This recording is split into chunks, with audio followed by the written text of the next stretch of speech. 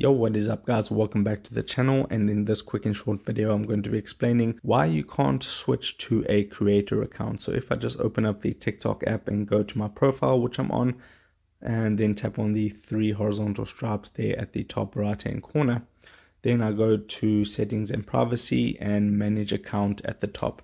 So as you can see, for me there's no option here to switch to a creator account, just a business account.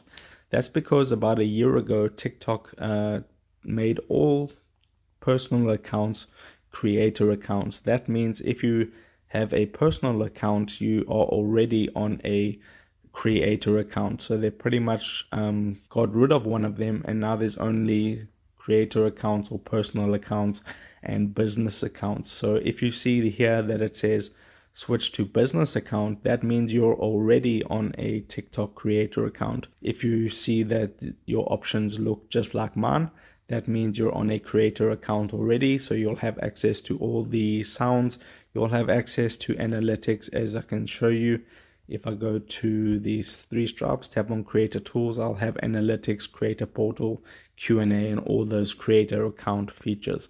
So if this explained it for you, don't forget to drop a like onto this video and subscribe for more, and I'll see you in the next video. Take care.